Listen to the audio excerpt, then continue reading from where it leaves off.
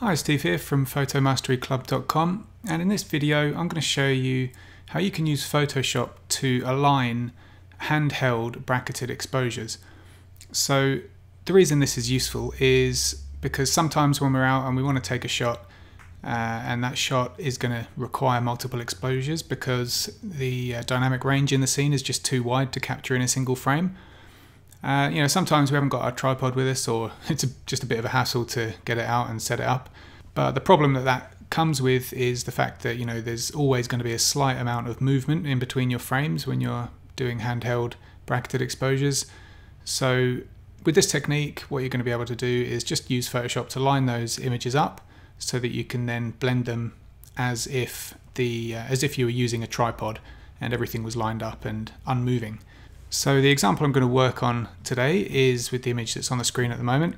So here's an example where I've got two exposures. One where the sky was really bright, so I needed to take a really dark exposure to capture the sky and especially the white snow on the mountain there. And this exposure where we obviously needed to get deep into those shadows, so I've had to do quite a brighter exposure, which then obviously overexposes the sky. So I've brought these two images into Photoshop and I've got them in each one in their own layer.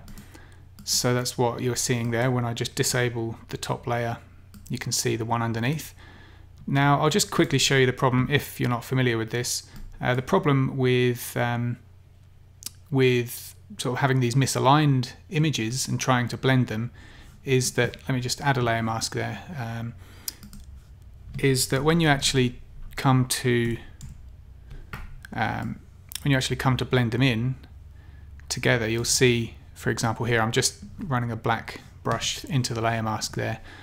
You'll see the lines and all the ghosting that is occurring because everything's not lining up perfectly.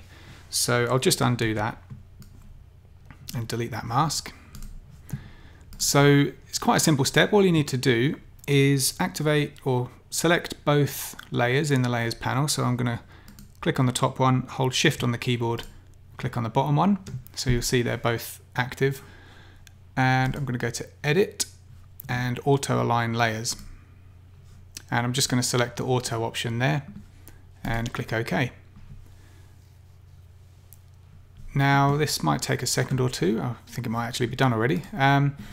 But you'll see now, once that's finished, if I disable this top layer and then re-enable it a few times, toggling it on and off, we'll see that everything appears to be lined up at least a lot better than it was before, if not perfectly. So what this allows us to do is just mask mask one layer into another to create that high dynamic range shot. Now there is a step that you'll need to do before that, which is to just crop the image a little bit. So you'll notice there's a bit of a funny edge going on around here, and that's just the reason for that is Photoshop's had to move and adjust each layer to make it line up with the other. So with that there's going to be a bit of loss around the edges, so we just need to crop that in a little bit. So I'll select the crop tool and I'll just come in a touch from from opposite corners, and I probably need to do a little bit more there. Let's just bring that in a bit more, and there we go. So now we have two layers, one on top of each other, perfectly aligned. And if I just do that example now again with the layer mask, let's select let's go with a white brush, and I'm going to add a layer mask to the top layer, and I'm going to invert it with Command or Control I on the keyboard. So I've hidden this top dark layer now, and actually I need a white foreground color, apologies. I need a white brush. I'm going to select a 30% opacity, and I can just start brushing this darker sky into the brighter exposure. So as I do that, you can see the nice dark sky, or darker sky, is being revealed in this bottom layer, and we can just use the darkness of that top layer again just to blend some more shadows in down here, just to kind of help with the with the composition and making this little bush in the bottom here stand out a bit more against this background. But essentially that is how you would get to this starting point where you can now quite happily just blend these two layers together with your layer masking technique of choice without having to worry about it not lining up and causing all these weird ghosting effects in around all the edges of the objects in the frame.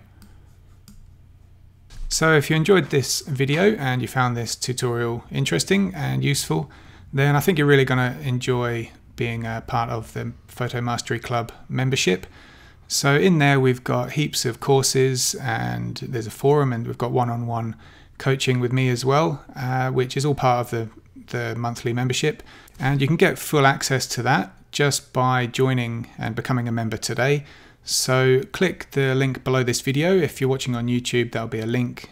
If you're watching on the blog, then there'll be a button just below this video where you can go to join and become a Photo Mastery Club member. So thanks for watching, and I hope to see you in the members area soon.